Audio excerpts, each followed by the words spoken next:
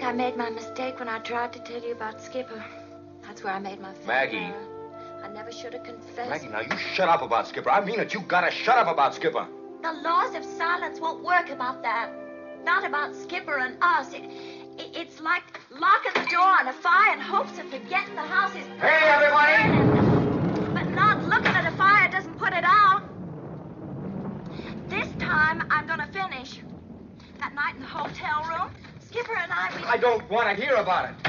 Why won't you face the truth just once? About Skipper, about me, about yourself. Hey, everybody! Rick, honey. Hey, you gonna bring that party up here or not? Kid and caboodle, son. That won't do any good. I'm gonna say this, and I don't care if it's in front of them. Maggie. Do you want me to hit you with this crutch? You're still blaming me for Skipper's Now, death? don't you know that I could kill you with this crutch? Good Lord, man, do you think I'd care if Skipper you did? and I had a friendship. Now, why won't you let it alone? It's got to be told. But I don't want to hear it. It's got to be told, and you never let me tell it. I love you, and that's worth fighting for. Not Skipper. Skipper was no good. Maggie. Maybe I'm no good either. Nobody's good. But Brick, Skipper is dead. And I'm alive. Maggie. Maggie the cat is alive. I'm alive. Why are you afraid of the truth? Truth?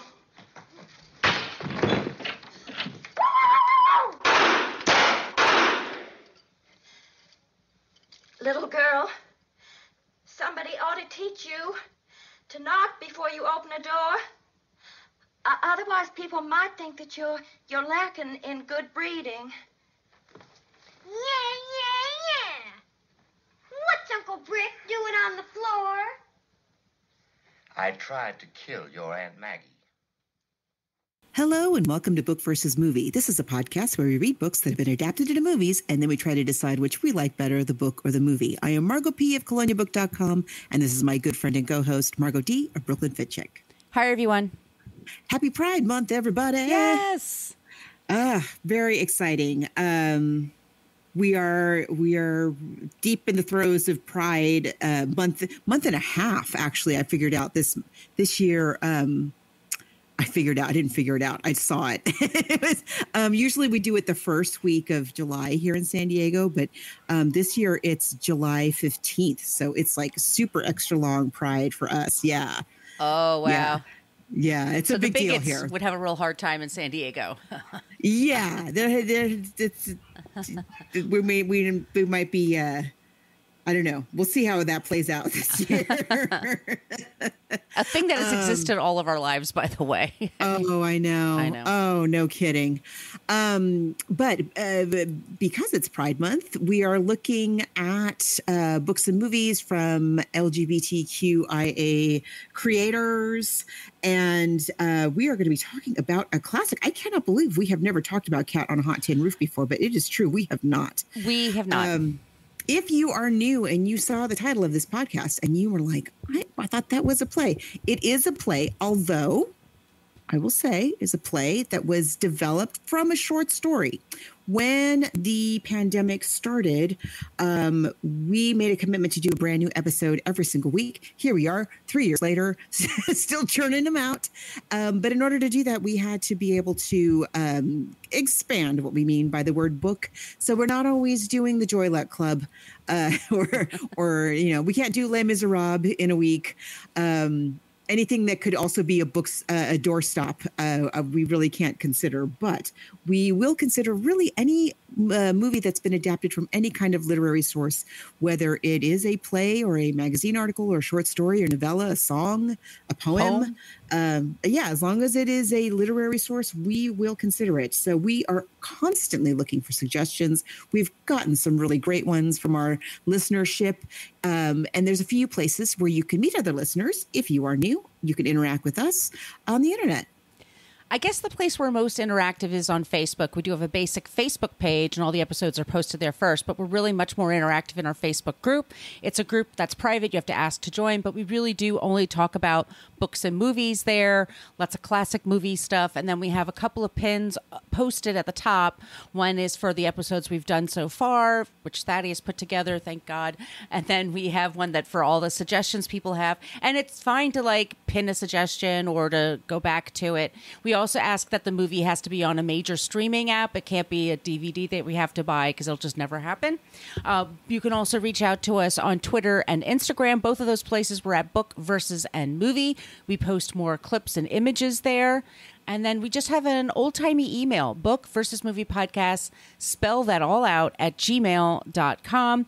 You can send us your suggestions. You can also ask for stickers. We have a stack of stickers here, so if you'd like one, just send me your address. And wherever you are in the place of the earth, one of us will send out those stickers to you. And if you really enjoy the show and would like to help keep us in books and movies, you can also support us on Patreon. Yes, we have Patreon. We've been doing the show for 10 years now. And we have just literally hundreds of episodes up there from our very early stuff, which is actually free if you want to really scroll along. But we've decided to take everything from 2020 and then previous to that is up on that Facebook wall, on the, Patreon wall. So there's over 130 episodes that are free right now. But we recently put up Harold and Maude, His Girl Friday, Little Women, The Ghost of Mrs. Muir, The Perfect Storm is coming up, Stand By Me, The Phantom of the Opera, Stepford Wives, Mr. Smith Goes to Washington, and Turn of the Screw. Yes, we've done so many shows. And they are all now on Patreon or will soon be, but they are no longer available in the main feed. And this just helps us get books and movies to actually talk about, but also the hosting costs of putting the show together, which we're thrilled to do. It's just the two of us. We're not part of a big network, and that's how we like it anyway. Fortunately, Thaddeus, one of our listeners, put together a comprehensive list. Yes, of all of our. Sometimes I forget. Somebody recently in the group suggested Love Story, and I was like, "Oh, that's a great idea." Oh, wait a minute. And I literally had to check his list to remind myself if we had done it or not. I have to go to the Dropbox folder on my phone. It's been many years. Yes, and by many, maybe even 3. Like because of COVID is just. Its own thing, yeah. Seriously. So we have talked about Tennessee Williams before when we talked about Streetcar. I don't remember if that was last year. It was recently. Mm-hmm. But for those who are new, maybe you're not familiar with Tennessee Williams. He is not, well, we should just say that during, I would say right after World War II, there was like a real, I think part of it being the WPA and all of that, there was an amazing kind of renaissance in American theater, and it really developed, I think, partly because of the war and the pervasiveness of American culture. It really developed a tremendous kind of renaissance right after World War II, and really experimenting with the form and with American stories in a way that was really unusual for the time, but also kind of went away it took a long time for us to get back around to the diversity of stories, the themes that were being explored. It was really a fascinating time, and one of the most hailed, when we think of playwrights at the time, you think of like Eugene O'Neill, you think of like Arthur Miller, but Tennessee Williams was arguably one of maybe the most successful, the most well-known of this kind of echelon of American playwrights that were working at that time. And he was one of these guys who seemed to have hit after hit after hit. He was super prolific. So not everything was a hit. There's a lot of stuff that we haven't heard of that, flopped. But he does, like when you look at his body of work, whoa, yeah, there's some really serious hits in there. We should also mention it was for veterans after World War II. Mm-hmm. They had you could go to any school you wanted. You had a budget of funds that were given to you. And so many of them went into acting school. And so the acting becomes very different. These are all men or people who are family members of men and women who served, who learned about these new experiences that they had overseas. And that completely made a difference in the type of acting people did in the late 40s into the 50s. There's this big swing into more naturalism and realism, and it's a very interesting time. But should I just begin with our bio of once again, This is someone people spend their entire careers. Seriously, we're not drama scholars. or film scholars, even. Right, fine We are arts just scholars. Yes. lay people. Yeah. Not devoting. We voted a week of research. Right. Episode. So Tennessee, his name was Thomas Lanier Williams. He was born 1911 in Columbus, Mississippi. He grew up in a very tough household. His dad was a door-to-door salesman. When Tennessee was either 5 or 6, he developed diphtheria and was sick for a year. And his mother like really coddled him and because he was home with her all the time. She had 2 other siblings. He had a younger sibling. Her name is Rachel, I believe. She was not. Her name is Laura, basically, in the Glass Menagerie.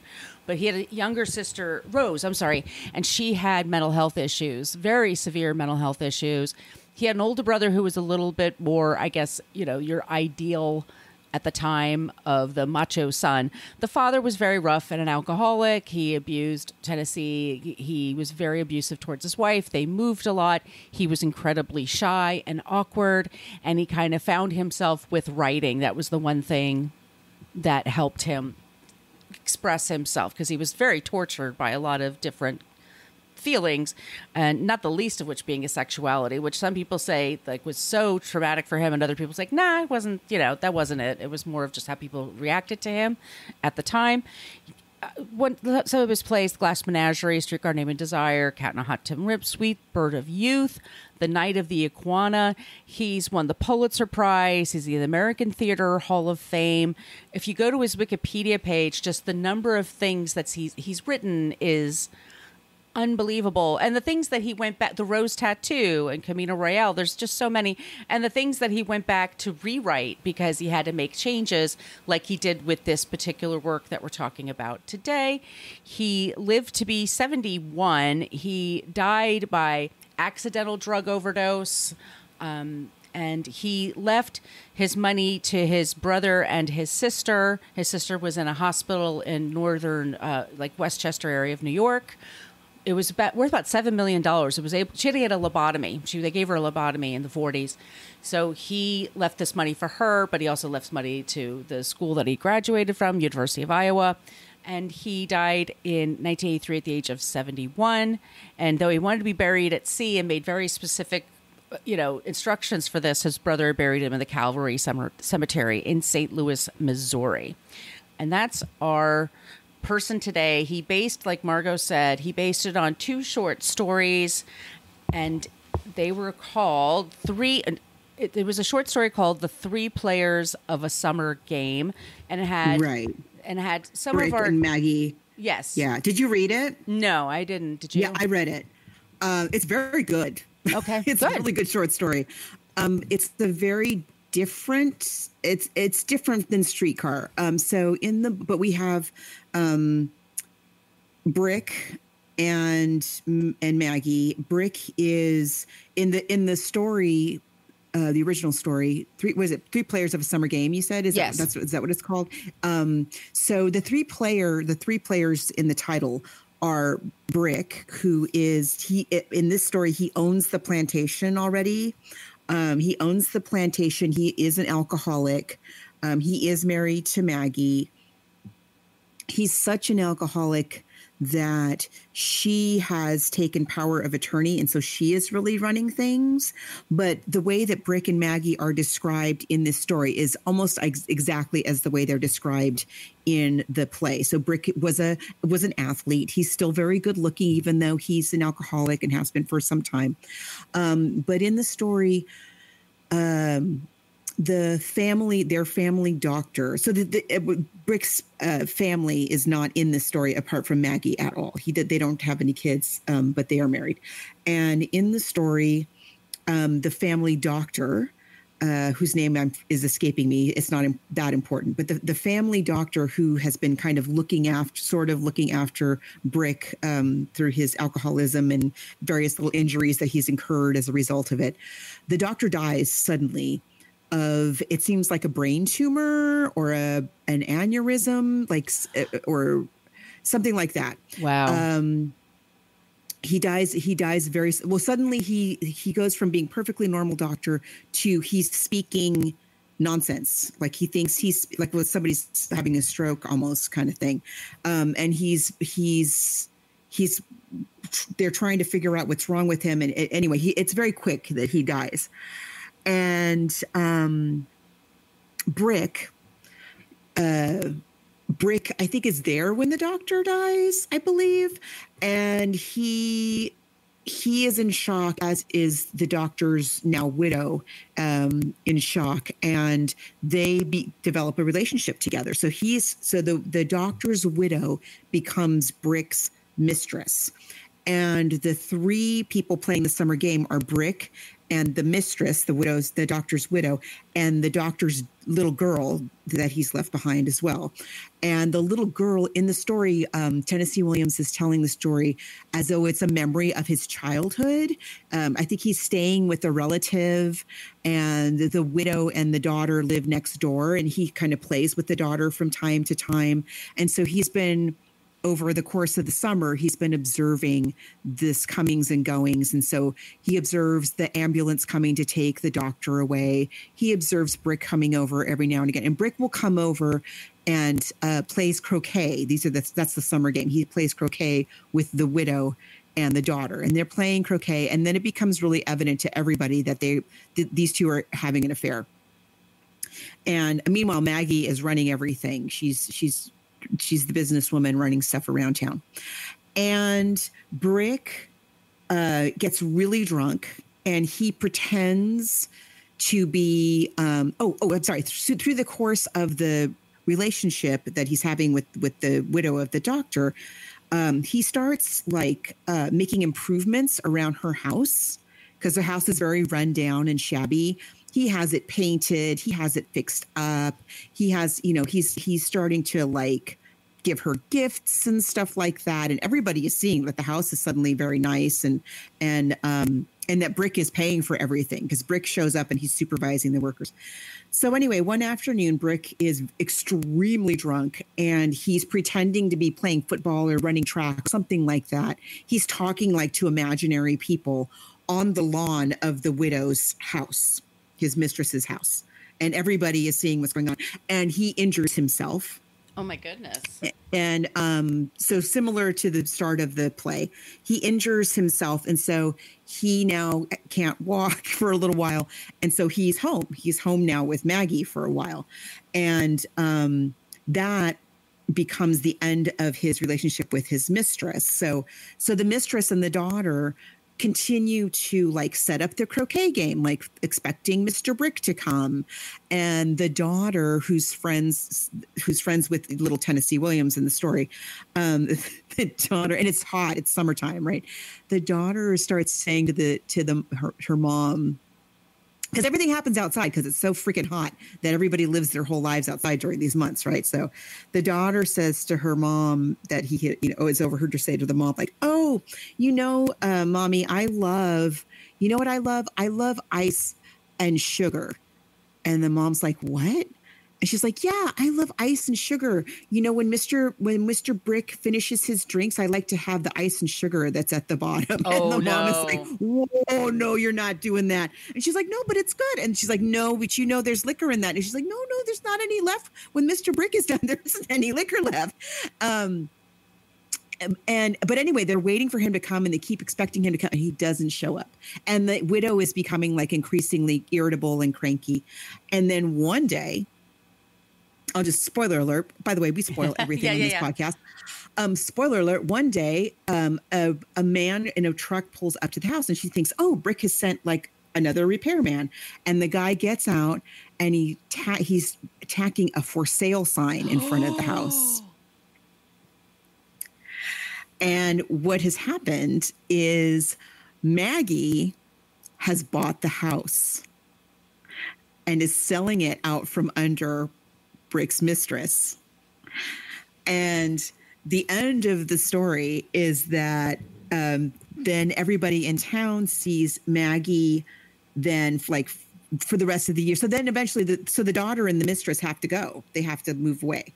And Maggie is seen driving Brick. So Brick can't drive because he's gotten too many DUIs, basically.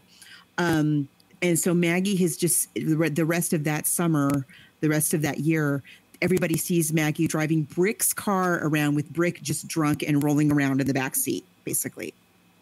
And that is, to deduce from that, like, that's how their life is going to be now. Like, he's just going to be drunk all the time and she's just going to be running everything. And interesting. That's the relationship that they're stuck in now. So it's nothing about, there are no gay characters in the original story, no themes like that of any kind. It is all just about heterosexual relationships and many of the same themes, but within a completely heterosexual milieu. It's so interesting, that story, though. Yeah, it was a really good, because obviously the writing's very good. It was in the New Yorker. Right. Oh, I got to look that up. One of his first relationships with men, he actually did have some girlfriends. He was he said later on he was very slow when it came to romantic relationships. Like, it was in his 20s before he started dating, and then first had sex. He first had sex with women, and then he met Kip Kiernan in Provincetown, who was this Canadian draft dodger who came to America to avoid the Canadian draft. And they met on Long Island and they fell in love. And Kip that wasn't his real name, but that's the name he went by. And they had this very intense, vacation relationship. And I've been to Provincetown. It's lovely. And I can imagine people falling in love there. He breaks up with him by saying, look, I have to marry a girl. I have to marry this woman. It's just the way it's going to be. And Tennessee was completely destroyed, but he let him go. And then that guy wound up dying either of a brain aneurysm or a brain tumor. And it was very young when it happened. And it was very sudden. So I wonder if that was a part of it. It could be. And the thing, I think Tennessee Williams has a number of relationships and a number of long-term relationships, and they all seem to be quite turbulent, independent of the very real, conflict of that they are trying to just be themselves in a world where being themselves is completely illegal and vilified and so on. He also has a lot of relationships that are violent, where there's a lot of he drinks, and a lot of the same kind of turbulent problems that exist in any kind of relationship, with those kind of issues at play, let alone, like I said, the overlay of the fact that you're gay. But yeah, he's familiar, I guess, with these kinds of tropes and themes, and also his parents, but he's such a great, it sounds like he's starting to write from a very young age, and he's just one of these people we've talked about, like a Truman Capote, who has just that astute writer's eye and a devotion to the craft of writing. And so that everything that he produces, whether it's a hit or not, is, you can't say it's not well written. Right. And he works very hard.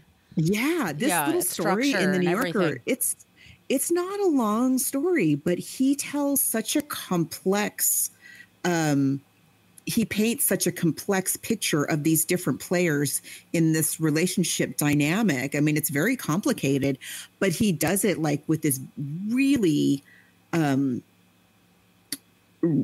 just there. He just just these little key phrases and turns of expressions that he uses, like the thing about the sugar and the ice,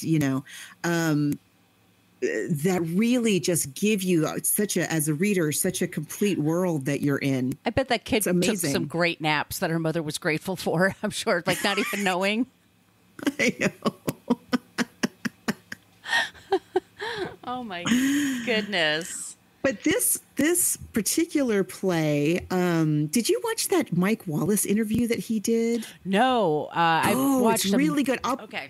I'll put it in the Facebook group. It sounds like somebody, like, they've remastered it with AI or something, because it sounds a little weird, but it's somewhat restored. But there's it's an interview that he's done, and it's right when Streetcar, the movie I'm not Streetcar. I'm sorry. This movie. What's this movie? Cat on a Hot Tin Roof. Cat on a Hot Tin Roof. I'm stuck between the two other movies. So sorry. Cat on a Hot Tin Roof, the movie, is just about to come out, I think. And so it had already been a hit on stage. The Rose Tattoo he just finished a run of the Rose Tattoo. And he was embarking on a run of something that at the time was called Garden District, or The Garden District, something like that.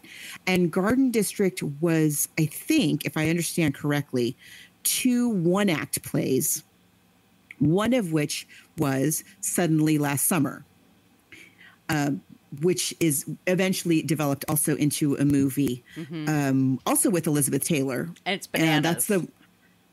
I love that movie. Yeah. But so so anyway, what I'm saying is this is at a point where Tennessee Williams is extremely successful. He's had a couple of flops, but flops by Tennessee Williams standards, like hits for anybody else, but a flop for him. And he also has, firmly established his voice in the American theater. He's had several works where he's explored things like homosexuality and whatnot. And so Mike Wallace is asking him about it. And it's a really frank conversation about homosexuality, which I'm trying to remember how he describes it. I don't think he uses the word perversion, although that was the word that was used very much at the time. It was described as an anomaly, as an illness sometimes, We've talked about it before. In a number of works, but it is a really interesting conversation that he's having with Tennessee Williams. And Tennessee Williams I don't know if he's completely sober, but he is answering. It seems to be rather honestly about like why he explores what he explores in his work, why it's interesting to him. Mike Wallace asks him, like, why are you so obsessed with death? Why is death such a big theme in all of your works? Which it kind of is. Basically, like, why is your work such a bummer kind of thing? And Tennessee Williams was like, well, I think I have a lot of humor in my work, which he does. I mean, he has a lot of humor. Yeah. There's a lot of laugh moments, especially in this script. And, he's basically like, well, death is a thing that everybody deals with. Like, why wouldn't I talk about it kind of thing? The other element of that interview that is hilarious is Mike Wallace at several points in the interview turns to the camera and does a commercial for Parliament cigarettes. He like takes a long drag on the cigarette and is like, oh yeah. That smooth taste of a Parliament, like journalists do. Like they do. We talked about Mike Wallace when we talked about, what was the movie we did? It was Russell Crowe and The Insider, right? Was that The Insider, yes. Which is based on a magazine article, by the way. But Mike Wallace was somebody that like, I'm a journalist and blah, blah, blah, blah. And he started as a game show host. And if you see his interviews with women, sometimes they're just, I mean, he's just, he's a piece of work. He's a man of his time. Very much a man of his time at the time. Truman Capote and Tennessee Williams were frenemies. They were frenemies, I think is a good way of putting it. Yeah. Yes. They were very competitive with one another. Well, I have a show on Broadway. Well, I have a show down the street from you and it's got the New York Times review. Well, I got this, I'm going to do this interview on television. Well, I'm going to do that.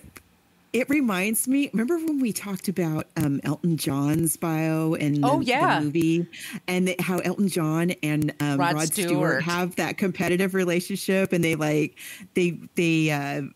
waste no opportunity to rag the other one about.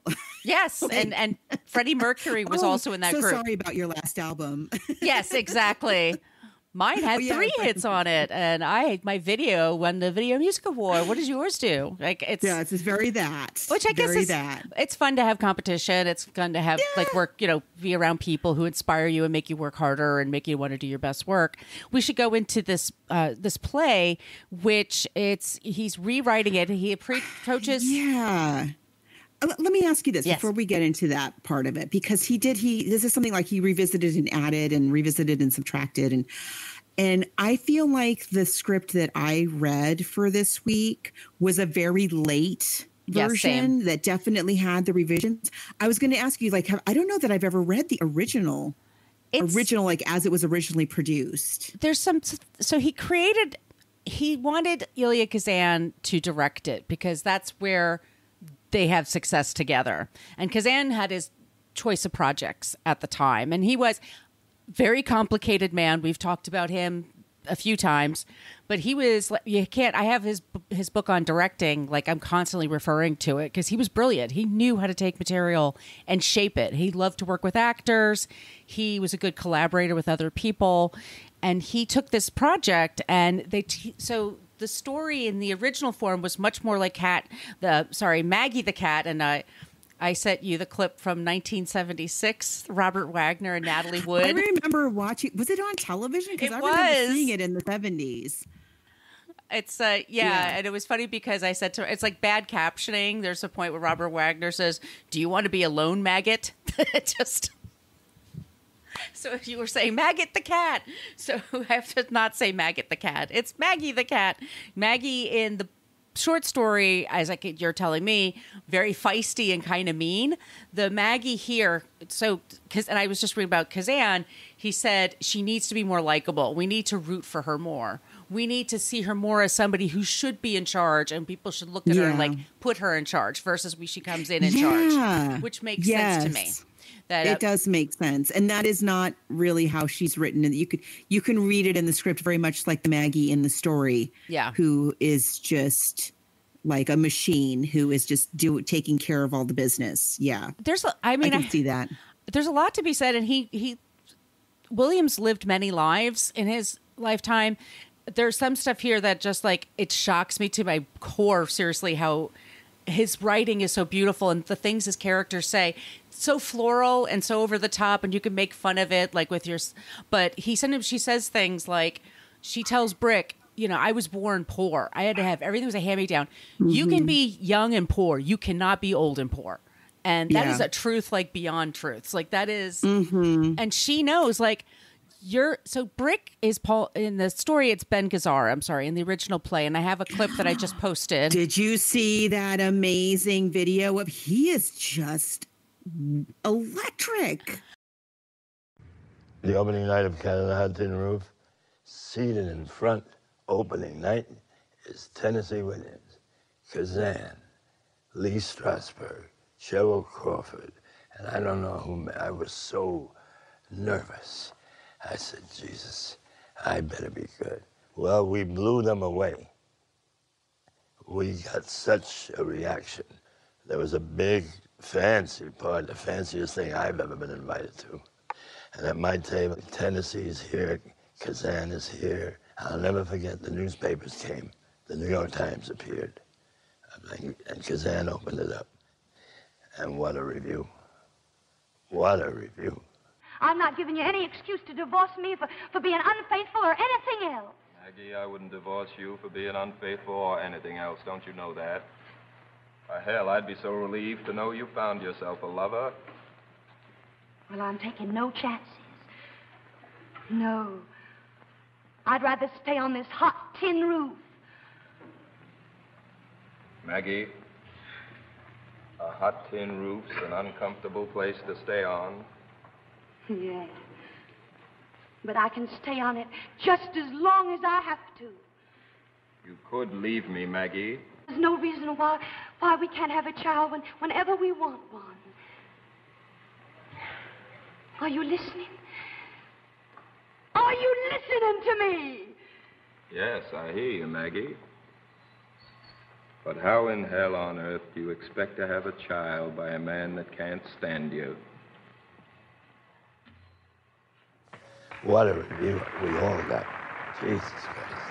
And what Brooks Atkinson said about me, you couldn't buy it. Burl Ives cried. He had tears in his eyes. So did Barbara Bel Geddes. I think we all cried. Whoa, was he good in that on role? Another show I work on called Dorking Out, we talked about Roadhouse, and he was the thug, the heavy in Roadhouse. So that's right. So I just have him on my brain. Roadhouse. Yes, Roadhouse, where he fights with a spear in the end with Patrick Swayze. It's fabulous. But so here he was a serious stage actor, very handsome. It's 1954, and he and Barbara Bel Geddes, I guess they did one production where they created it for news crews, and it's the only. We don't have any. Which is what is shocking and a terrible thing is we don't have any films of these plays from the 40s, 50s, 60s. They didn't take the time to do it. They didn't have the money. They did do them. Yeah, they didn't have the money. It wasn't something that people thought was worth preserving on film because I think it was partly too that, as we said, like the American theater at this point is a highly respected. I mean, it is the highest of high culture, respected all over the world. And so to film it like you would a movie or a TV show is sort of like cheapening it. And so, I can see why like they didn't necessarily think, oh, we must make sure to preserve this on film or kinetoscope or whatever. Why would you do that? You know? And, there are sometimes radio adaptations where they bring in the original, and we have radio, which is something at least, but in this terrible quality though, kinetoscope or whatever it was. But like, nevertheless, Ben Gazzara is just, I can't even imagine what it must have been like to be in the theater. It is so, just in this dumb, terrible video clip, it is so powerful.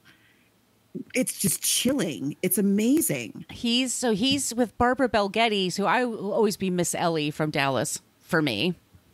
And the one from Vertigo. And Vertigo, of course. The girlfriend in Vertigo. So she's Maggie the cat. So they have this just one very quick scene. And like I said, I posted in the Facebook group and I posted it Instagram and TikTok. And but Maggie she's a woman that's in her early 30s. She's married to Brick. Brick is around the same age as she is. He was a hero. His dad was wealthy. He's never had to want anything. He's good looking. He has a ton of friends. Everything kind of comes easily for him. He has an older brother with the unfortunate nickname, of Gooper or Brother Man. These names, this is also Tennessee Williams. He loves a fun name. He loves a good Southern nickname. He revels in that stuff. So Maggie and Brick, they're at the house of Big Daddy, so Brick's father. And Brick's father's 65. And he's having his 65th birthday. Big Brother Man and sister woman, May, his wife, are with their 5 kids with the 6th one on the way. Hot afternoon in the Delta, which is just broiling. And Big Daddy is told by his doctor, like, oh, you just have a spastic cold. He hasn't been feeling well, and they're all concerned about him. And it's funny because it's Burl Ives, who's a very burly man. Like, you wouldn't look at him and think anything's wrong. He was the original Big Daddy. Yeah. You know the thing about Burl Ives, just a little sidebar about Burl Ives. Of course, you and I remember him from the Christmas Silver and Gold. And yes, we know him as Holly Jolly Christmas. Holly Jolly Christmas singing animated snowman. He was somebody who was very well known as a folk singer. He is somebody like he lived kind of a long time, and a big guy his whole life. He was never not a big guy, right? Very big, imposing figure who sang like fun little folk songs. And he was a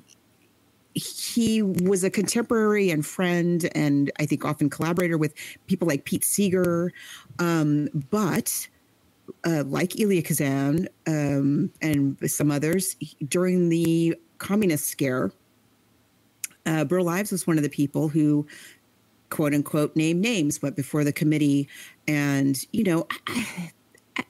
it's a complicated issue because these people were really under threat on a lot of levels. And very often the argument is that when they did name names, they were naming names that were already known. Mm-hmm. They were just, yeah. So anyway, it caused a rift between himself, and it cost him a lot of his like folk singer cred for a long time. But then eventually he pretty much regained it. I mean, he really he was somebody who was extremely progressive and even radical, some would say, in his politics. And but he really, he really took a big hit. Both by coming under scrutiny of the House Un-American Activities, and then by speaking before them. So what I'm saying is, at this time when he's making this play, like he's a controversial choice, let's say, for this role. Certainly for the movie, if not for the stage version as well. But who else would you ever get to play this role? Orson Welles is the only other person I can think of. At He's the time, that plays that role in the the Long Hot Summer. Yes, right. But he's so imposing, and he is Big Daddy. Like, what else would you call him? Right. He's big in every sense. He's just a large man. He also has just a big personality, and he just takes over a room. You could say he maybe sucks the oxygen out of a room. He has that much power about him. But he comes back from the doctors, and he's told, you have a spastic colon. You're fine. Just, watch the greasy foods or whatever they're telling him to. So he comes home all like the cock of the walk, like, I'm fine. I just have a spastic colon. Around here. Yeah. So guess what? So I'm not going to let you, mother. I'm not going to let you walk. He yells at his wife. He yells at the grandchildren. He yells at everybody. The only one he doesn't yell at is Maggie, because he's hot for Maggie, because Maggie's a babe. And Maggie really wants to please him because Maggie also wants the money. She's been poor her whole life. This is her shot. This is her chance. Back then, women couldn't get credit cards. Women couldn't. Yeah. I feel like this is a theme we don't talk about very much in this play because there's so many other like really big themes going on. All the family dynamic, of course, the homosexual theme that's going on, the homosexual subplot that's going on, but also like there's this whole something I learned, and I may have brought this up before, so forgive me if I'm repeating myself, but I was an interior designer for like 20 years, and I worked with, or arguably for people who were stratospherically wealthy, people like Big Daddy. I've known a few of them over my life, and I've also known a lot of people like Maggie and a lot of people like the brother man and sister woman. I always want to call her sister wife. Yes, I know nowadays. Woman. But something I observed early on was that when you marry for money, you get money. You don't really get much else. You don't get respect. You're not good. You don't get respect. You don't get love. You don't get culture or class necessarily. You get money. And so, Maggie has, I always feel like Maggie is somebody who married for money. Does she really love Brick? I'm not really sure. She married for money, but she was only expecting to get money. But now that is under threat. So she's going to fight like a cat on a hot tin roof to get we had an agreement. I was going to get this one thing, and your behavior is keeping me from getting the one thing that we agreed on. So the gloves are off. Let's go. Yeah. And the same thing with what do you call the brother Cooper and what's May Cooper and May, the sister, the in-laws. Same thing. She has married. They have lived their whole lives in pursuit of money. They have lived their whole lives with the idea that he's going to take the job that Big Daddy wants. They're going to have the number of kids that Big Daddy wants. They're going to be married for the length of time that Big Daddy wants.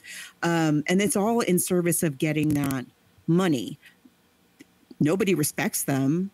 Nobody even likes them. Nobody likes the kids. The kids are annoying, by the way. Kids are really super. They're written annoying, which is so which awesome. is great. The no-neck monsters that she calls them. So that's a theme I feel like we don't talk about very much with this piece, although it is a big theme, I think. but because because there are so many amazing, awesome themes in this piece. There's that, symbolism. kind of take the stage. The symbolism when his crutch breaks. The animals mentioned and all this stuff is symbolism. Yes. But I mean, once again, I wanted just to say, like, look, she grew up poor, but she also had family that had money at one time. Yes. And she makes a point of saying, we gave up the slaves at certain time before everybody else. She does. Trying to bring up her bona fides, like they're amazing people, even though they're surrounded by servants. And what was the past for those servants? But her currency is it's her youth and her beauty. And her sex appeal. Like, those are the things that she has going for her. It's a finite thing. And she's like, she nailed the guys she wanted. She happens to be very attracted to him. And she likes the life that he could give her. So she's fighting for that. I think she loves him as well as she can love anybody. I think true. Yeah. As much as she can love anybody. Yeah. But this is the situation. But she's not. I was going to say, she's not longing for a child because she wants somebody to love. Oh, no. She's longing for the stability, the financial stability that a child will get her. Just the means to the end. Yeah. If they never had kids, she'd be fine, I'm sure. Because they have all those other kids that could be aunts and uncles too. But that's not how Big Daddy wants it. Big Daddy wants a grandson. I'm sure. It was a granddaughter maybe, but definitely wants a grandson.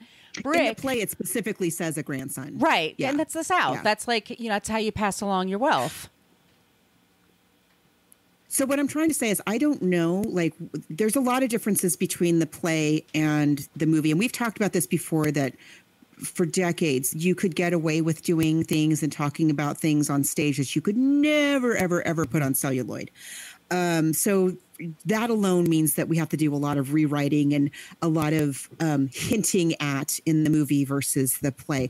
But I also don't know, like, what if some of these different things were added later? I don't know. The thing was, he said, Elia Kazan said we need to make her nicer, and we need to have Big Daddy come back in the third act, because he used to be dropped off in the second act when he finds out he does have cancer. He doesn't know this. They're all telling him he doesn't. And that's why they're all fighting so hard on his birthday to get his attention, because they don't know how much longer he's going to be coherent. They bring that in there. The whole relationship, and this is like the crux of things, and this is another big spoiler, but that Brick's best friend was Skipper. They were football buddies, and they could have graduated from college, gotten married, and been in business, whatever, but they were both they love football so much that they started their own minor league team, and they started touring with that. But then they were getting beaten everywhere they went. They were losing money, and Skipper and Maggie's feeling like left out of this relationship because it's all Skipper and Brick. They're like frickin' frack. They're attached at the hip. He doesn't. Skipper and Maggie at one point sleep with each other. They have sex. And she explains, look, we both just wanted your attention. We both kind of wanted you, but he was drunk. He's starting to drink heavily. And so Skipper, she basically convinces Skipper that he's in love with Brick and he should tell him. And she's thinking if he does, Brick will freak out and cut off the relationship. And then Skipper will finally be out of our lives. Right. Yeah. She doesn't count on the fact that Brick calls him, tells him, and Skipper calls him, tells Brick, and then Brick kind of is like, ugh, I don't know how to handle this. Maybe you're drunk. I don't know. And Skipper dies by suicide. And so this sends Brick into a huge depression because he's like, on the one hand, he's just like, this was my best friend. And he feels responsible. He feels responsible, but he also realizes, like, I really loved this person. What does that mean about me? Tennessee Williams himself, by the way, I've read 3 different things. And he says something different every time. Yeah. Sometimes he says Brick is bisexual. Sometimes he says Rick is definitely heterosexual. Sometimes he says Rick was homosexual, but just in this one occasion.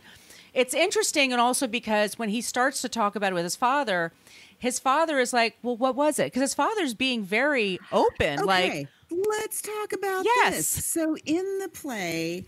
And by the way, I think you could certainly Brick could be played in any one of those avenues, right? Yeah. It could, and it would who work. knows? in the play, at least in the version that you and I read, Big Daddy is at no point is Big Daddy like, well, no son of mine's going to be a queer, da, da, da. And they use words like queer in the script. Big Daddy's like super okay. Super there for Brick and just reach and like, listen, I'm here for you. Just, you know, you don't have to go through this by yourself. And, you know, let me help you, and not let me help you not be gay. Let me help you accept yourself. Let me help you love yourself for who you are. I mean, it's a very, very different kind of dynamic. And this is a massive difference between the book and the movie the play and the movie. And again, they could never have written it like this for the film. So I totally get it. And I think the way they've handled it in the film is good, very good and effective, and accomplishes a lot of the same thing. But in the movie, if you all are familiar with this amazing movie, there's this beautiful scene where Brick and Burl Ives and oh my gosh, by the way, how funny was that explaining Cat on a Hot Tin Roof for Northerners video? You should post on the Facebook group, did you? Oh, we've got to. It made me laugh out loud so hard I had to go back and watch it again. So funny. But anyway, Brick and Big Daddy are down in the basement. Big Daddy at this point knows that he's got cancer and that he's dying. They have this massive fight. They're shaking this whole plantation to the core. And Big Daddy starts talking about his own father, who in this version, his own father was a vagrant, this tramp that took him around everywhere. Right. And he really loved his father more than he's ever loved anybody else in his life. And his father had absolutely nothing. And he's made his life all about possessions. The play is totally different. Yeah. In the play, Big Daddy is the one who is the hobo and the tramp, and he's got nobody, and he is starving basically. And super young man, he's starving. He's hopping trains to go from place to place just to try to get by and try to survive. And he lands on this very rundown plantation that is run by a gay couple.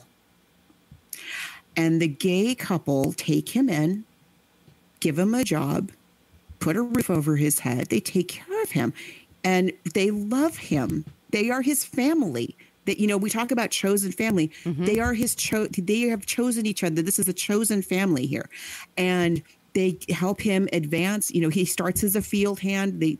I'm afraid the N-word is in the script. Yes. This is the time we're on a cotton plantation in Mississippi. So this kind of thing is going to come up.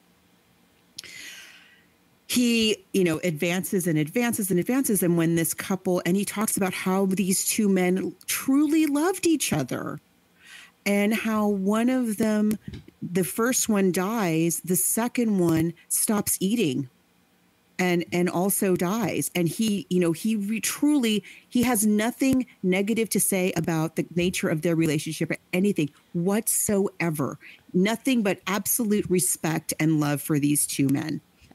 And so he's trying to explain this to Brick. Like, listen, I get it. I understand how these kinds of relationships can happen, basically. I believe also... And... I'm sorry. Yeah, go ahead. I also think in that, starting in the beginning of his story, if my memory's clear, I've read so many versions, I've seen so many versions, right? But he also at one point says, when I was a hobo, I was in a train car, and you'd see two guys like laying next to each other, and yes, that's just what it was. Say that. And it's like, and he does hint that he himself participated in something like that. Yeah. Wherever you can find a warm body, sometimes it's like where you find comfort, and that's okay. And also we learn that the bedroom that Brick and Maggie have been in, that was the couple's bedroom. That was these two men. That was their bedroom that they shared as a couple. And so the nature of that confrontation between Big Daddy and Brick is totally different. Big Daddy is extremely understanding. And they've written it they've written it as well as they can, close to this, as they could in the movie, I feel, and they did a good job. But he is very explicitly saying to his son in very concrete terms, listen, I totally get it. Let me be here for you. I want to help you. the way that this couple helped me and loved me like a son and took me and let me help you, my actual son. That I love more than anybody else in my life, by the way, yes. including his wife and his grandchildren and his other son. In the movie, it's about how Big Daddy expresses his feelings through, and it's not like that at all in the play. You never for a moment, you doubt that he loves his wife. You doubt that he loves his other son. You certainly doubt that he loves his grandkids. But right. You do not doubt that he loves Brick.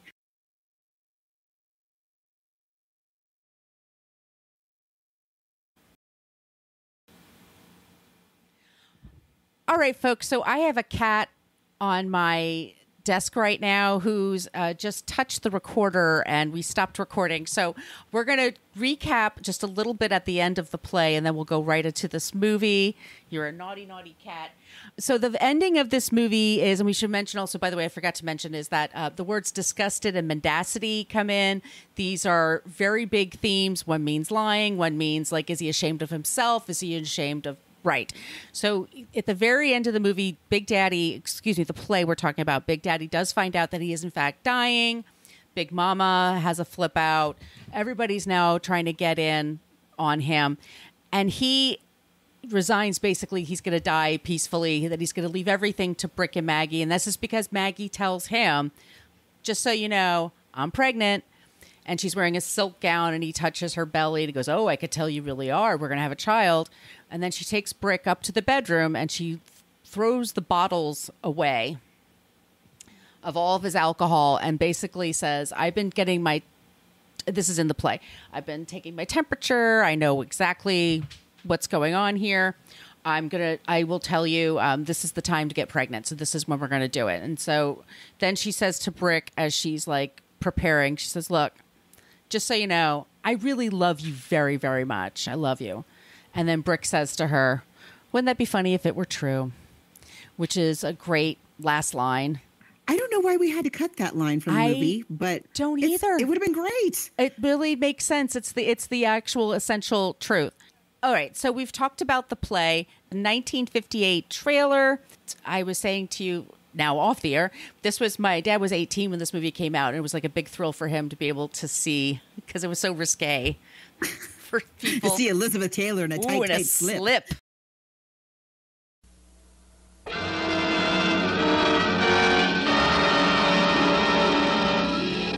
I feel all the time like a cat on a hot tin roof. Then jump off the roof, Maggie, jump off it. The Tennessee Williams Pulitzer Prize-winning play unfolds with a shocking impact and uncompromising realism that makes its author the most talked-about dramatist of our day. Elizabeth Taylor is Maggie the cat, a girl too hungry for love to care how she goes about getting it. I don't mind making a fool of myself over you. Well, I mind. I feel embarrassed for you. Feel embarrassed? But I can't live on this way. Now, you agreed to accept that condition. I know I did, but I can't. Paul Newman vividly plays the emotionally tormented football hero. But how in hell on earth do you imagine you're going to have a child by a man who cannot stand you? Burl Ives is a sensation, portraying Big Daddy. I'm going to pick me a choice woman and I'm going to smother her in minks and choke her with diamonds. Judith Anderson plays Big Mama. When a marriage goes on the rocks are there, right there. Jack Carson gives vigor and color to the role of Gooper, the older brother. I don't give a damn whether Big Daddy likes me or don't like me. The point is, I'm not going to see this place run into the ground by a drunken ex-football hero. You shut up about my husband. You shut up. Madeline Sherwood portrays Sister Woman, the role she created in the play. Oh. Cat on a Hot Tin Roof is the passionate story of the conflict between people. You and Skipper and millions like you living in a kid's world. Playing games, touchdowns, no worries, no responsibilities. An intimate, revealing story of the conflict within people. Maggie! Maggie the cat is alive! I'm alive!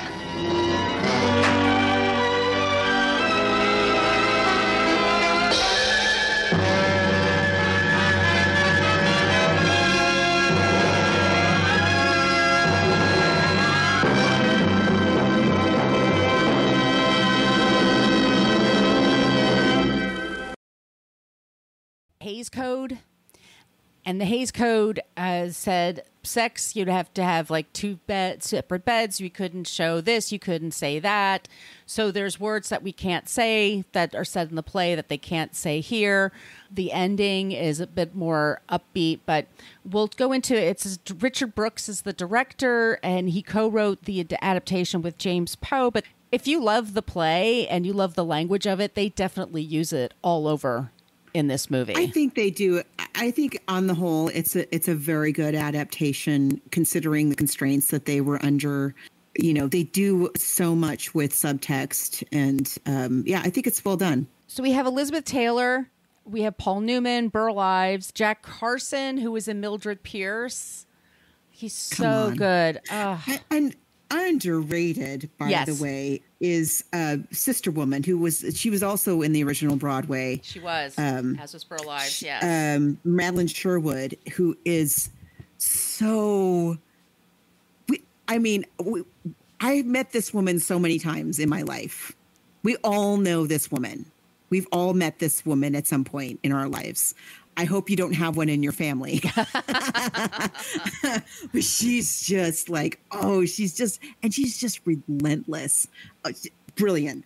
Everybody in this is so good, including the kids. I have to say, I used to think, because Elizabeth Taylor in the 80s, she became more of like a person on television, like a media personality. And she was also an AIDS advocate. But we also had people who posted in our Facebook group. She had a very famous commercial for diamonds that had like the kind of light that I have on me right now. Yeah. Like a very flattering light. It was great. It was a great commercial. And Paul Newman, please, this is peak Newman. Oh, he's so hot in this movie. It was supposed to be James Dean, right? Yes. There was a lot of tragedy. So there was supposed to be James Dean, whom Elizabeth Taylor had been in Giant with. I love both of them. I love Giant. Again, a very long. That's a really long. There's a few. The East of Eden. My God. Yeah. But and I forget who they were looking at for Elizabeth Taylor's role. But in any case, her husband, Mike Todd, had just died when they're making this. And yet, it is such a beautiful work of art, this movie. I've been so disgustingly poor all my life. That's the truth, Brick. Have you, Maggie? You don't know what it's like to have to suck up to people you can't stand just because they have money. You don't know what it's like. Never having any clothes. That dress I married you in was a hand-me-down from a snotty rich cousin I hated. You can be young without money. But you can't be old without it. Where did I fail you?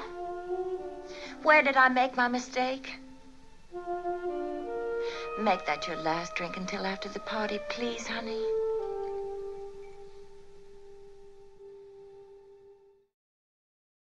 So we have Elizabeth Taylor, Paul Newman, and we meet them.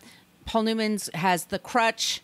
And that's the whole thing with Brick is he's like constantly holding that crutch. He just broke we open with him breaking the ankle. We actually see that. We see that. I kind of like that choice. Well, we expand beyond the bedroom. So in most productions, they take place in the bedroom only. Yeah. In the play, if you're seeing it at the time when somebody would have been seeing it cold and not knowing anything about it, you'd be like, oh, wow, how did he break his leg? And sort of unfolds as the play goes on. But I like that we get right away who this guy is. He's drunk. He's like clearly too old to be on the football track, trying to jump hurdles. Like, what are you doing, dude? Right. Seriously, what are you doing, dude? He's drunk. That's what he's doing. And we realized that just recently his best friend, Skipper, died by suicide. He's moping around the house. It's hot. Everyone's miserable. Big Daddy's coming home for his 65th birthday. He doesn't want to be there. He doesn't care. And they're all around this table having dinner, and these kids are just monsters. They're so annoying. They're so terrible. That must have been so much fun for those kids Oh, to I like bet just they get to loved be it. as loud and obnoxious. And Jesus wants me for a son, babe. Yeah, exactly. They're saying, and so they throw at her nylons, some food at her nylons, so she's got to run upstairs. She's killing herself to make big. And it's funny also, they show a scene where Big Daddy arrives by private plane, and so Goober's family is all, they put a band together, they're singing, and he just walks out, rolls his eyes, and like walks right to Elizabeth Taylor. You know, he's like, goodbye. She's driving me. So you get the idea that Maggie's very sexy. Men are attracted to Maggie because it's Elizabeth Taylor, by the way, because she's so freaking beautiful. Like, she's so smoking hot in every single frame of this movie. These people. It's a little distracting. Both of them. And when they're together, it's like, what is going on here? Like, why are they yelling at each other? You're both so beautiful. What is happening? But he's upset because he misses Skipper. He thinks all of this is trash. He doesn't care about it. He was a TV reporter, but he's drinking himself out of that job. She's telling him, look, they have 2,800 acres here that, you know, this is our future. This is it. And he kind of like, okay, whatever. They do have the big conversation where he goes to the basement with Brick. And it, like Margot was saying in the movie, it's a long scene, but it's really very, very moving the way he speaks with Brick. And they're trying to get around what the topic is, which is the homosexuality, which you can't mention. It's the 50s.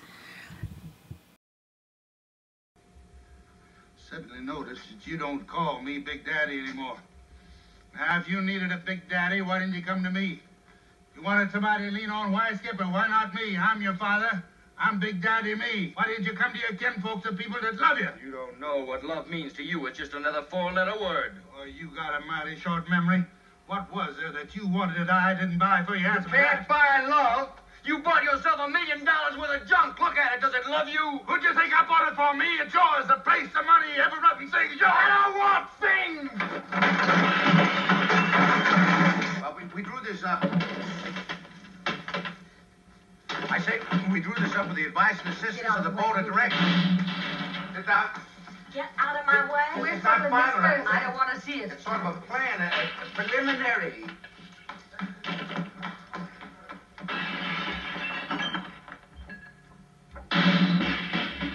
Wait! Wait!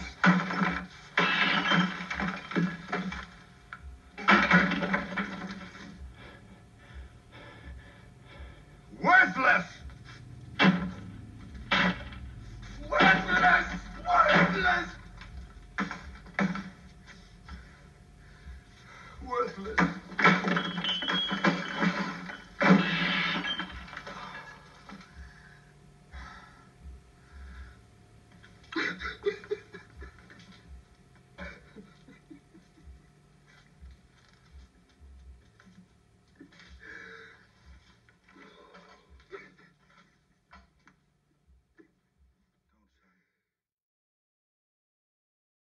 And I like that, just like in the play, you know, Big Daddy, who is macho, you know, masculinity embodied, right? Right. He always, just like in the play, although he's being more oblique with his language, he is genuinely trying to help his son.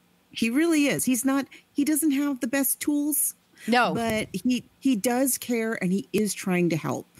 He may not be able to help, but he wants to help, and he's really trying to listen. Like, just tell me. You can tell me. I'm not going to, I'm not going to do anything but try and help you. Yeah. Yeah, and in the play, Big Daddy talks about taking the mother shopping and how she buys everything, and he just finds her completely annoying in every way. Here, everything she buys is in the basement, and we actually see it. So they talk about it in the play, but in the movie, we see it. So when Paul Newman is looking around, he sees money, but he's also like, it's wasted. Like, they don't care about it. They just bought the stuff just to buy it. And he's like, I don't want to be like this. I don't want this kind of life. In the meantime, Elizabeth Taylor does want that life. She wants that money, and she's like, we gotta, TikTok, we gotta show that we're gonna have a family together. They're not gonna leave us anything. In the meantime, they have a reverend come by and they have a doctor come by, and this is for the birthday celebration. And every once in a while, there's big clouds of thunder, and that, like, a big revelation happens and you hear the thunder. Oh my God. The Reverend's there and he's there to just kind of like smooth things along. But the doctor comes and tells the family, you know, I don't know how to tell you this, but this man, they all know he's dying, but Daddy doesn't think he's dying. Brick by accident tells his dad. Then. Yes. I don't know why you didn't tell the protocol was not to tell the patient what they had, but to tell the family so they can prepare. But so the idea is that we're going to keep the idea for like, I don't know, 20 minutes is that we're going to keep this from Big Daddy and, you know, try to take care of things and make things as nice for him as possible. But that all, you know, like all of this family's attempts to do anything as a family, it all just completely turns to poopy. It turns totally to poopy. Yes, they don't completely falling apart. The Brick tells him, and then Brick realizes, oh, no, I shouldn't have said that. And Big Daddy, who goes from walking around, swinging around like, that's right, I'm okay, just a spastic colon here, nothing to see, is like, oh, I'm dying. And he's truly like, well, what do I have to show for it? And his desperate thing is just to help his son, help Maggie. All are crumbling under this big pressure of everything that's happening. Gooper's trying to make his play for it. Gooper knows he's not loved. Gooper knows that, and that's why he became, by the way, he's a lawyer. He does really well for himself. He lives in Memphis or Nashville, but he did everything he can to get his father's attention. And Brick just literally gets drunk and falls all over the place, and his dad just cannot stop helping him. So I'm sure he feels a lot of pain from that and a lot of hurt. But he's also Madeline Sherwood. My God, that hairdo that they have for her is so.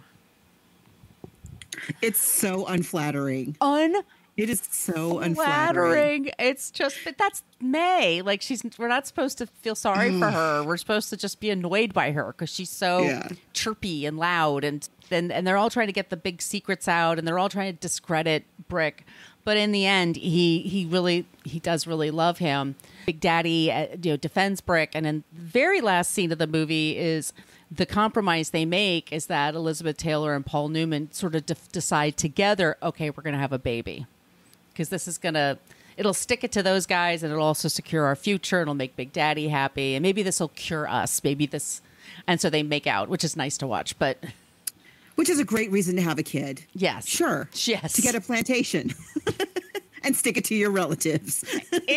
They want to make Maggie's lie a truth. That's what they're ending it with. It's fantastic.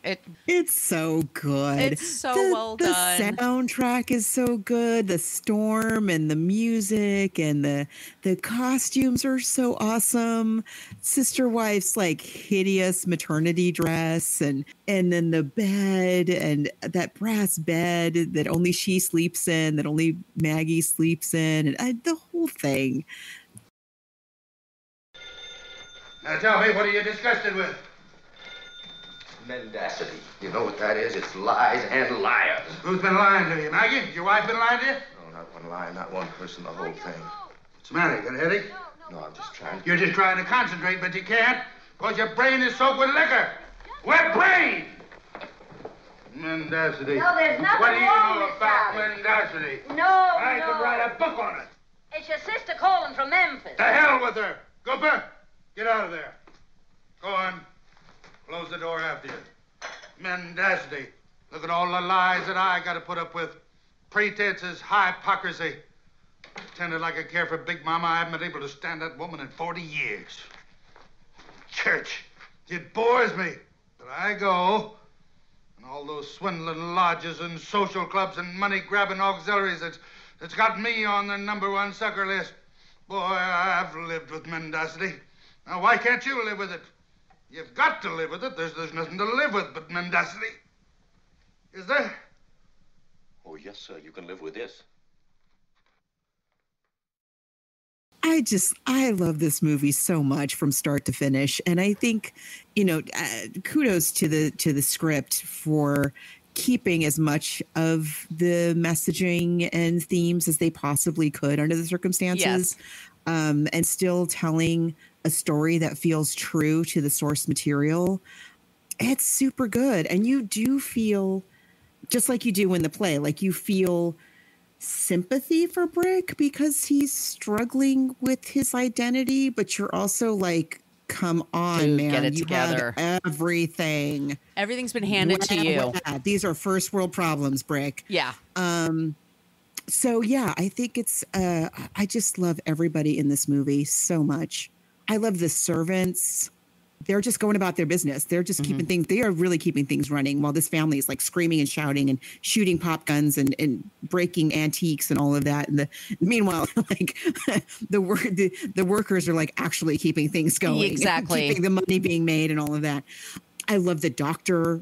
I love the deacon. I am just, every moment of it is just gorgeous. I love it. Love it. I don't know, but in terms of like book versus movie, it's hard because no, it's hard to say. It really is. I'm going to tie it. I'm going to say tie. It's a tie for me too. Also, there have been so many productions of this because I can see why actors want to do this. It's so there's so many themes. It's so over the top.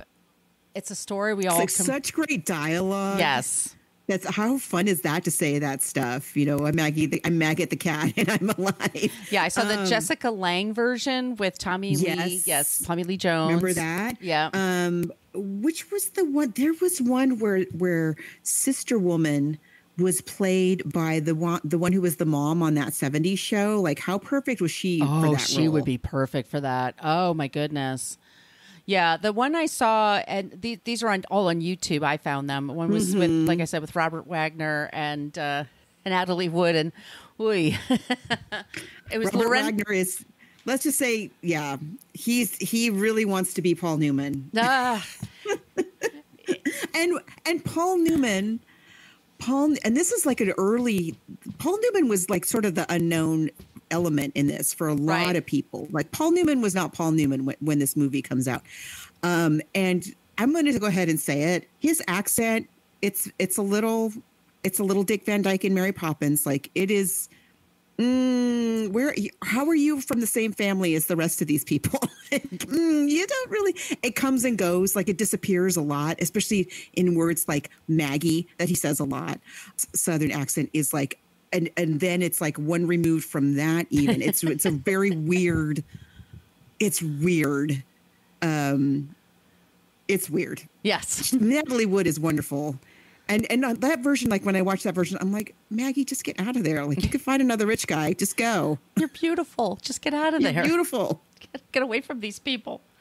But that's the point. Like they can't get away easily, and they all do love each other in a weird way. It's family, and it's chosen family versus your family, and I love it. I'll get to pick a tie. I know that's a weenie thing to do, but it's got to be. It's got, and also I think because it is Burl Ives as the central spoke of the the wheel in both of these versions that we're talking about, the original Broadway and the movie. And that's the one that whenever I see another production, I'm like, how can you not have Burl Ives? Yeah. I wish we could have Burl Ives every single production that ever existed of this play because it's so him. I just love it. Yeah. Same.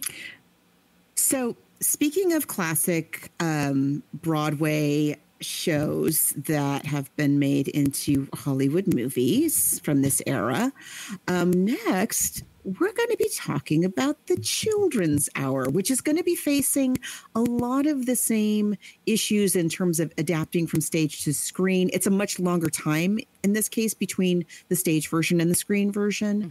We'll be talking about Lillian Hellman, who we talked about not that long ago, but this is really a good one, and we've never talked about it before. And I forget what year. Is it the 40s that this comes out on stage?